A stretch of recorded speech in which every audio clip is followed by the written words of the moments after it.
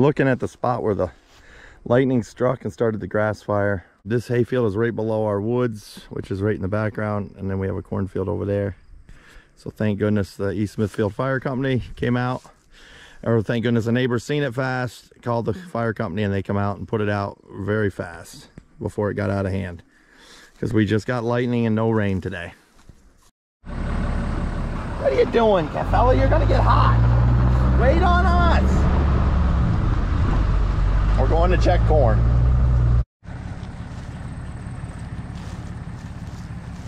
Timber. Checking this late planted corn. Doesn't look very good.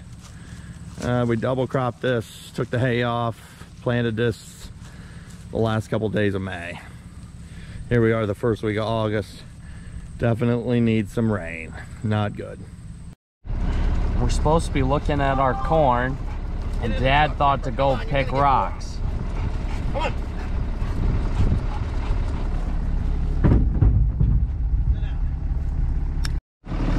Up at our top field called Boston, it's pretty dry. Corn's still a little green. Once it starts to make an ear, it really needs a lot of rain. Finish that ear off. This right here was one of the better fields. I don't know if it is right now.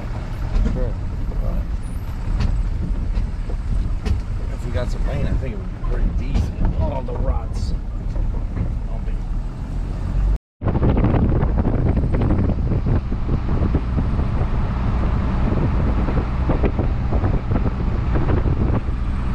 We were hoping to get rain today. No luck yet. Hay fields are dried up.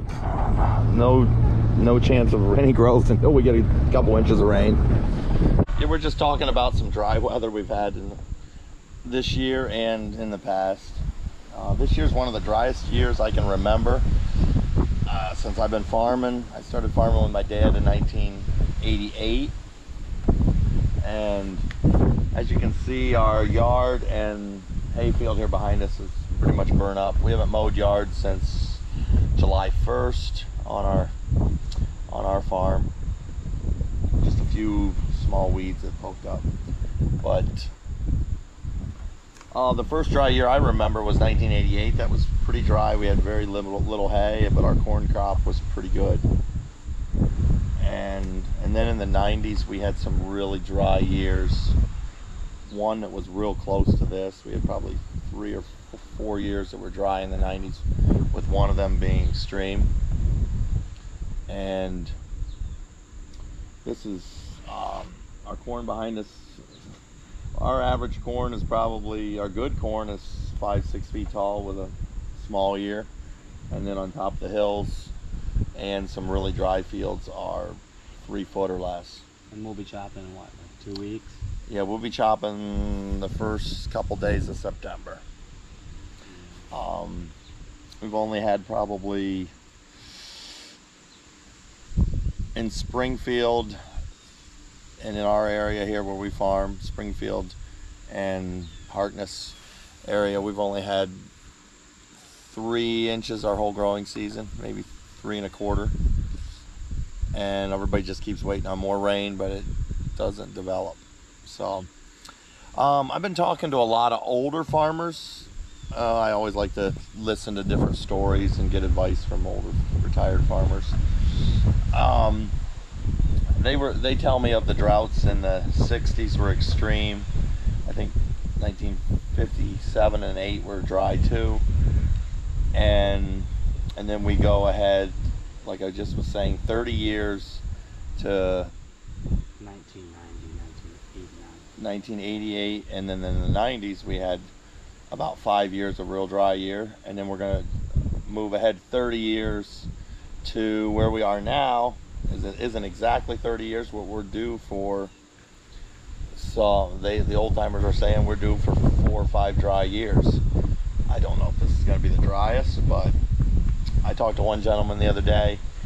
He was saying he remembered one year in the 60s in this area where they chopped corn. It was the tallest corn was 4 foot tall with no ears, and they only had a small first cutting crop, so the feed was very short for those 4 or 5 years in the 60s. Thank goodness we don't have excessive animals this year on our farm. We planted extra corn, hopefully we were trying to get to grow some grain, but we're gonna chop it all. We're gonna chop it all just to have as much corn silage as we can. And we do have some few fields that are later that might wait on some moisture to put on a better ear, but about 240 acres of our corn is ready to go. It's ready to chop within 14 days. So we're going to start harvest very soon. Got a lot of things to get ready, and 2022 was not a good growing year. I mean, and we'll have to see next year if your conspiracy theories are correct. Why don't we drought theories? Yeah, drought theories.